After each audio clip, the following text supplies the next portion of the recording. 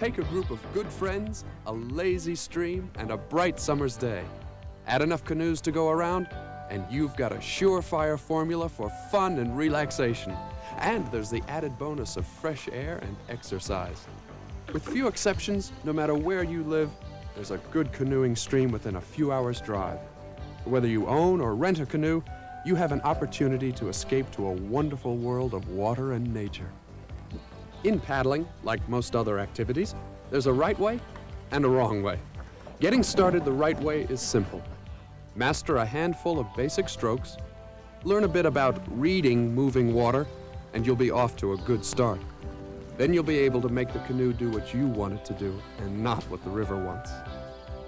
Today we're joining forces with a group of Indiana paddlers for a trip down the Hoosier State's Wildcat Creek. Come along. You'll have fun.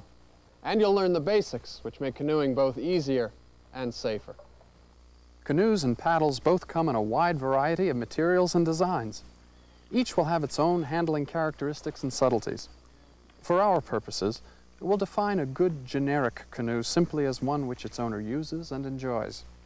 And while we're on dry land, let's settle some other definitions. The bow is the front of the canoe, and the stern is the back. Now these side rails are called gunnels, and the crossbars, thwarts. Now the gunnels and thwarts help to maintain the canoe's shape. Got it? Bow, stern, gunnels, thwarts. Let's take a look at some paddles. While they all have either straight or bent shafts, they all have three basic parts: the grip, the shaft, and the blade. Now, regardless of design, their purpose is the same: to move the canoe through the water. Now, the power face is that side of the blade which actually works against the resistance of the water. There's one other essential piece of equipment. Federal and state laws require that all boats be equipped with one Coast Guard-approved flotation aid for each person on board. Now, most experienced canoeists opt for a Type 3 flotation aid. A good one is light, comfortable, and cut to allow freedom of movement. You'll hardly know you're wearing it. And wearing it is the key.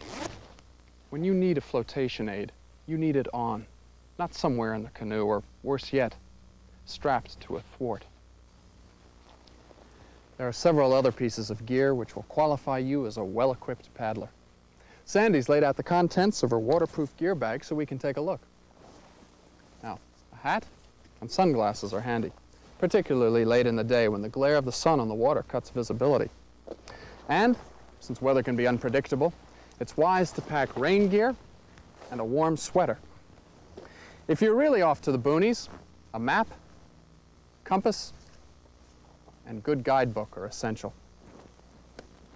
A flashlight with new batteries and some munchies prepare you for times when you've misjudged your distance and you're out on the water later than expected.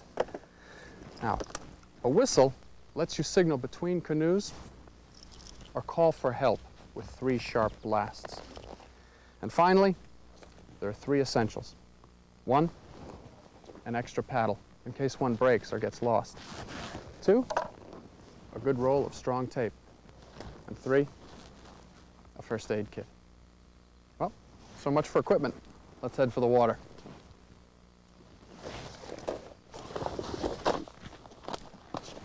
Tandem paddlers have a simple method of getting into a canoe. While one steadies the craft, the other person gets in, and with hands on the gunnels, walks down the center line in a crouched position. The first person can then use a paddle to brace the canoe while the second person steps into the stern. Ideally, we'd use this method of entry right up against the bank, but low water has forced the paddlers well into the stream.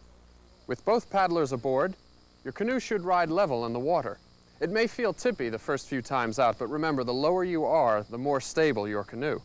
Drop from the seat to your knees with your legs spread to the sides. That shift makes a big difference in stability, and it's the preferred position when paddling turbulent or fast water. Now we're ready to tackle the job of getting from here to there. With your paddle, you can pull the canoe forward, backward, sideways, or diagonally. Hold the paddle so that the power face, the side of the blade that's actually working against the water, is just above the water and nearly parallel to it. like a beaver's tail. Maintain that relative position anytime the blade is out of the water. Then if the canoe starts to roll, you can instantly brace the blade against the water to give stability. A low brace is normally a whitewater maneuver, and we're not going to teach it here. It's not as easy as it looks, but even in quiet water, it's handy to have available in case you start to capsize. Now for the forward stroke. Keeping the blade nearly parallel to the water and twisting slightly at the waist, reach with your lower arm and shoulder and swing the blade forward. At full reach, stab the blade into the water with the blade pointing forward at about a 30-degree angle. Push your upper hand straight forward and pull back with your lower hand to set the paddle nearly vertical. Your lower hand will now be near your hip. Don't pull back any further or the blade will be lifting water rather than pulling the canoe, and that slows you down. Now recover. Keep the blade low to the water. Thrust and reach. Stab, push and pull. Recover, and you're ready to start again. The forward stroke used in reverse becomes the reverse stroke that slows or stops the canoe. This may feel a bit strange at the beginning, but the strokes will quickly become second nature. You soon realize that the stern paddler overpowers the bow paddler. The result? The canoe turns away from the side the stern paddler is using. Well, that's normal. The trick is overcoming that natural turn, and there are several ways to do it. You can switch sides frequently. Marathon canoe racers are interested in optimum efficiency with no loss of forward speed.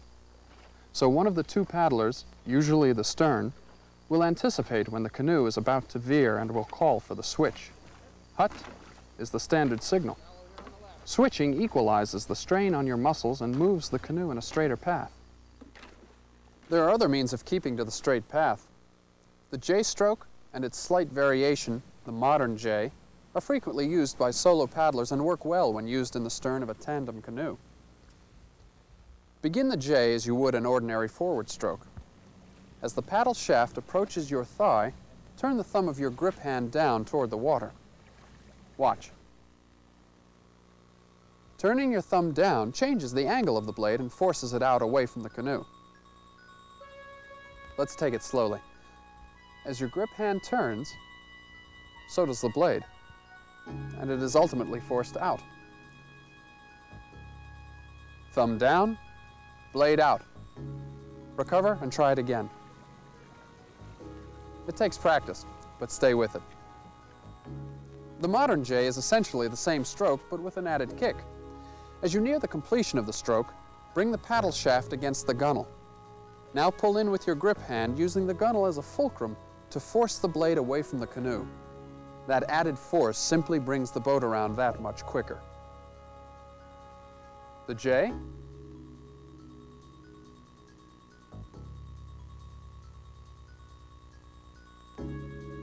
The modern J. In either case, if you and your partner are working well together, you should only have to use the J or its variation every third or fourth stroke. If it's more than that, then check your coordination with your partner. One of the handiest directional strokes a paddler has available is the draw. It's great for quick changes.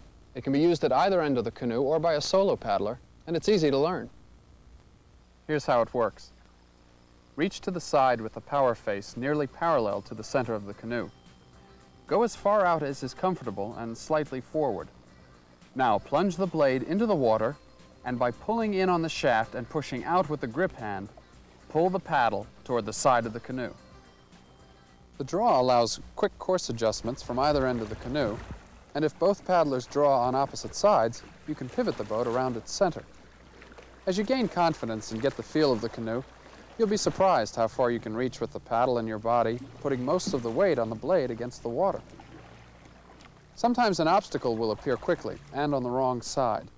You won't have time to change hands and sides before a collision. That's when a cross-bow draw can save the day. Watch here. He doesn't change hands.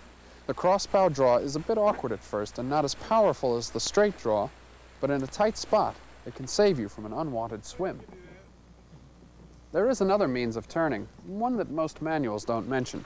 Still, most of us use it now and then. We may not admit it, but we do. It's called the stern rudder, and it's not really a stroke. Here's what it looks like out of the water. Rudder on the right side, and you'll turn to the right. Rudder on the left, turn left.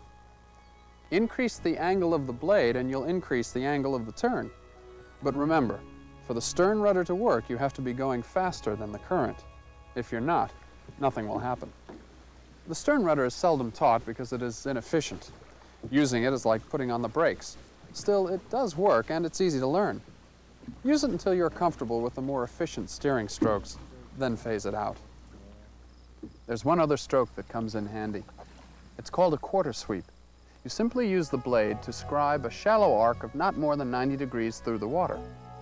The bow paddler uses a forward sweep, and in this case, the stern contributes a reverse sweep using the back face of the paddle.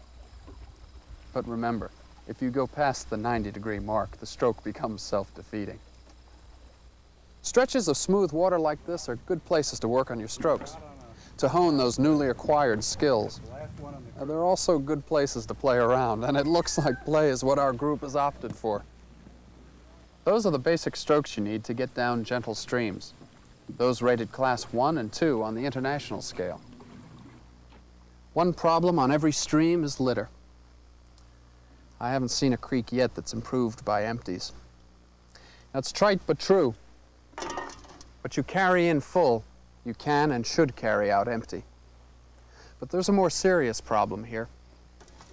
Coast Guard studies show that alcohol is a factor in more than half of all boating accidents. Now that's bad enough, but the studies also show that drinkers are sinkers. Drinkers are likely to go under once and not resurface. An intoxicated paddler endangers not only himself, but the other members of his party. One of the most common problems on quiet water streams is downed trees and low-hanging branches. They're part of a class of obstacles called strainers. Water can get through them with no problem, but solid objects like canoes and people get caught and strained out. Watch where you're going, and you may be able to avoid the problem. You can lean forward or backward to duck low-hanging branches, but a sideways lean, particularly if both paddlers go to the same side, is usually an invitation to a swim. If you do find yourself swept into a strainer, stabilize the canoe by dropping to your knees and use the branches to help work the canoe to a clear passage or a liftover spot. Now is a good time to talk about the downstream lean. When you're swept into an object like a tree, rock, or log, there's a natural tendency to lean away from it, and that usually means leaning upstream. For the beginner, the result is often a quick dunking. You've lowered the upstream side of the canoe and let water build up against the side, thus pushing the canoe over and the paddlers out. If instead of leaning upstream, you lean downstream, the water acts against the bottom of the canoe and provides lift. In the case of a subsurface rock, it may even lift you off the obstacle. So overcome that initial impulse to lean away. By leaning toward the log or rock, you'll stay in the canoe a lot better. There are a couple of tight spots ahead. Let's follow Russ down this chute and learn one of the basics of water reading. He's following a smooth tongue of water that forms a downstream V. Hold it right here. See what we're talking about? The smooth water is trailing off to a point that points the way to the best route through the rocks below the surface. And the regular ripples at the bottom of the V mark the continuation of the route. We'll bottom out a couple of times at this water level, but still we've picked the best path. Now, this could be a problem. With low water, the only paddleable route hugs the right bank, and as is often the case, there's a log in precisely the wrong spot. Here, the bow has trouble with shallow water and can't get a good bite on her cross draw, but persistence pays off. Then it's back to the right side, and both paddlers draw to bring the canoe onto course. As the stern paddler sets up, his partner executes a series of 3 crossbow draws. Then, as the stern sweeps, the bow returns to the right side for a draw, and they're through. There is one other alternative. That's to walk the canoe around. In this case, I can assure you that it is more a concern for a brand new canoe than a lack of skill. In any event, there is no shame in walking. You know your capabilities, and sometimes walking is by far the wisest course. One of the great things about a trip like this is the variety and skill level of the paddlers who are along. There are experts and not so experts. As a beginner, you can learn from all of them. Come on, guys, you should be paddling on opposite sides of the canoe. Well, you made it anyway. That brings up a good point. Talk to your partner. If you're going to change sides, whether it be to even up the strain on your muscles or to set up better for the next shoot, tell the guy or gal who's sharing the canoe with you. It will be a better trip with a little communication. Watch Doris. She drops to her knees to stabilize the canoe, and that's fine. Then she goes to a series of weak backstrokes. A draw would have been more effective. Again, communicate. Talk it over. Decide the best route and the best technique, and then keep talking until you're safely through. As we go down this little chute, see if you can pick out the strokes.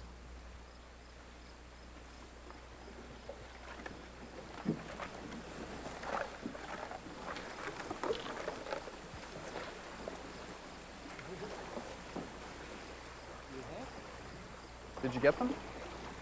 Let's try it again. A pair of crossbow draws and then back to the forward strokes.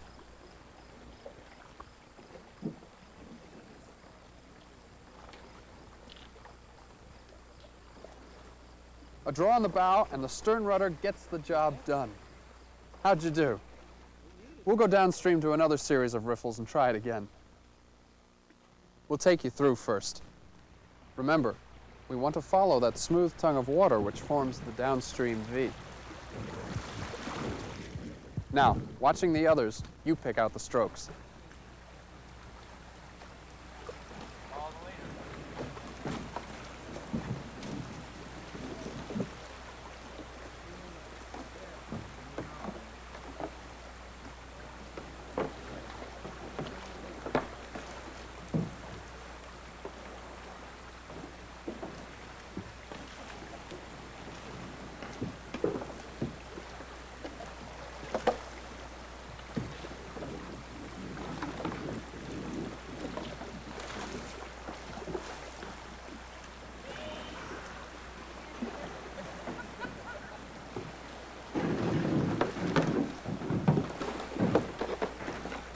Let's go through it together.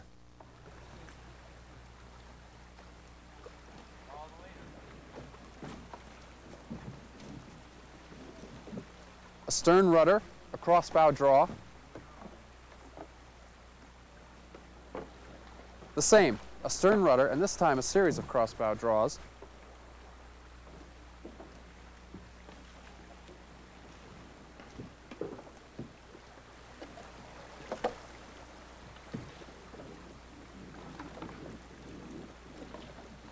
Here, a strong rudder, almost a reverse sweep, does the job. A series of bow draws. Note that it's the wrong face of the paddle. The draw would have been more effective using the power face. Although high water is not a problem at this time of year, it's worth mentioning. Floods increase the speed of the current. Although there's usually little turbulence, the current is there.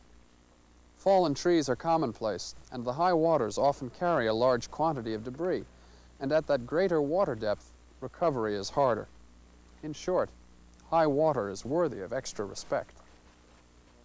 And since high water often comes during cold weather, there's added danger. Cold water numbs both the body and the mind. Hypothermia, the rapid loss of body heat, is a killer. You can become too numb to help yourself in only a few minutes. And in 40-degree water, you can be unconscious in as little as 12 minutes. A good rule is to wear a wet or dry suit if water and air temperature combined don't add up to at least 100 degrees. Most of us who own our own canoes use car topping to get the craft to and from the water. Now that doesn't seem like much of a problem, but canoes are lost each year because they weren't tied down properly. A boat that comes off on the highway can cause a serious auto accident, even a fatality. While foam blocks can be used to transport your canoe for short trips, you need to use a rack for longer trips. Start the tie down with the canoe centered so that the weight is evenly distributed. At least one tie, preferably two, should go from the crossbars over the top of the canoe. Straps like these are handy, but a stout rope will also do. Just use knots that hold well and are easy to untie. A half-hitch knot is perfect. Once the canoe is secured to the rack, tie both the bow and the stern to the car. Pick secure points that are widely spaced. The best spots vary from car to car, or install eye bolts to make the job easier. With the canoe attached to the rack in two places and to the car in four, you're ready for even the windiest of days. One reminder, check the knots periodically as you drive. A knot can work itself loose. If you're driving a small car, you'll find it helps to stow loose paddling gear in a bag and lash it inside the canoe. Stow the paddles, too. The canoe's tied down and you're ready to head for home. I hope you'll stick with canoeing and find it as enjoyable as I do. As in any sport, practice hones your skills and makes the sport that much more enjoyable. Join a club and take trips with experienced paddlers. A lot of good, informal instruction is done during club cruises. You'll also find instructional programs offered by many local YMCAs and American Red Cross chapters. The American Canoe Association offers a nationwide program of instruction and instructor certification, and there are commercial schools throughout the country. A course will provide an opportunity for you to cover many things we just didn't have time for. Subjects such as handling and playing in fast water, and river rescue, even the best go swimming once in a while, and righting a capsized canoe. As little as 1 hour of good instruction can reduce your risk of being involved in a serious canoeing accident. And good instruction will enable you to enjoy the sport even more. Keep on paddling, and we'll see you on the river.